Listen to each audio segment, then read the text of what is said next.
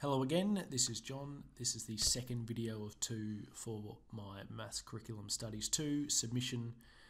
And this is a follow-on from video 1 where I showed the video work solution to the question that I was allocated, which is hikers. And just a brief recap on that question, we had hikers that set off from home base and their distance away from the starting point could be modelled by this cubic function here, which is the distance function. And we were asked in the question to show in terms of A and B, which are two unknown variables, a description of the maximum distance away from the starting point. And we got to that point down here, this term here, 4ab cubed on 27, which for values of A and B, which are unknown, the question doesn't ask for a specific kilometre or meterage. In terms of A and B, how far away the maximum distance away from the starting point, which on our diagram on the top right is represented by this stationary point of our cubic. Now, how this question ties in with the Maths B curriculum, it touches on three topic areas, being the introduction to functions. So the function given was a cubic, however, the crux of the question actually deals with the derivative of the cubic, which ends up being a quadratic. And the key concept for a student to grasp there to solve this question is when we have the quadratic, which is the derivative here that I'm just drawing a green dot next to, how to factorize it and find the solutions for t, which in the method that I did, because there are other methods, the student could have used the quadratic formula, could have used a couple of different ways, but I chose to factorize it, which can be shown at this line here, and then use the null factor law to find the solution for t. So quadratics is a really key concept in this question, probably more so than cubic. Just the understanding of cubic is the general shape of a cubic, and where the local maximum and minima lies. But quadratics is a really important part of this question. The second really important point is kind of a blend between rates of change and optimization. So it's the understanding that in order to find the maximum distance away from the starting point, the student will need to derive the distance function. So that is the differentiation rules.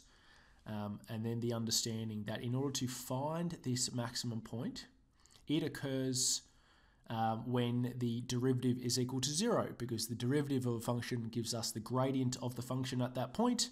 And as you can see here, I've illustrated the gradient m is equal to 0. And these are very common maximum and minimum questions. Very often in those types of questions, we use the gradient. So we need to find the derivative to find the gradient, and then make it equal to 0 to find the local maximum or minimum. So these are the three topics that this question touches on, and the three topics that a student will need to grasp in order to solve it. And I've represented that in a little bit more detail in this concept diagram here.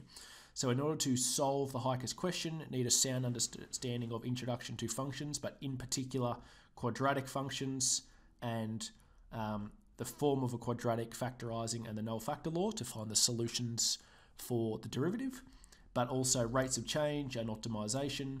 I do have a fourth one here. It's a bit of assumed knowledge. I haven't put it as a core concept. It's understanding index laws. Because if you can see in our question back here, when we get to actually finding this maximum distance term down here, it does involve some index laws. So for example, here we have a fraction to the power of 2, and just the knowledge of that you need to square both the numerator, both terms in the numerator and the denominator. And then also when b squared multiplies with b on 3, it becomes b cubed. So there is some index laws in there as well. And that's why I have this out here on the right on my concept diagram.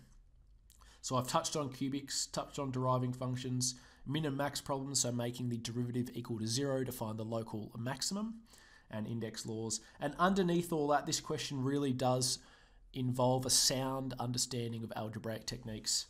They are the building blocks of these questions, and you can see in my stages here that unless a student has really sound understanding of how to manipulate equations and terms using algebraic techniques, they may struggle.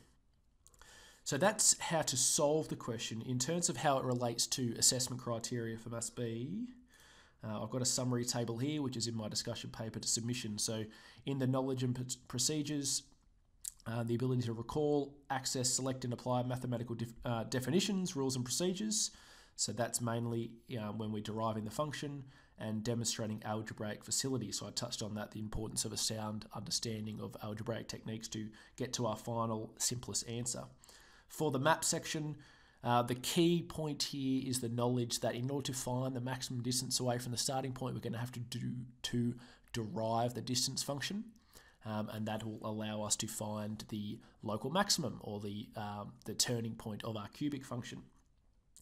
And then also I've also selected identifying assumptions, because when we got our factorized quadratic here on the left, the knowledge to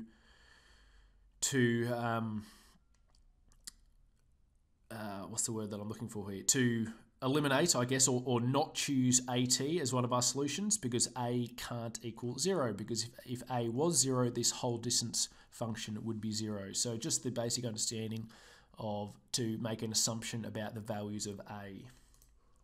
And then finally for C and J, to have clear working that the derivative function, for example, could either be d on dt or d dash t, that's for the derivative function, and also articulating that we're factorizing and using the null factor law, that there's two solutions.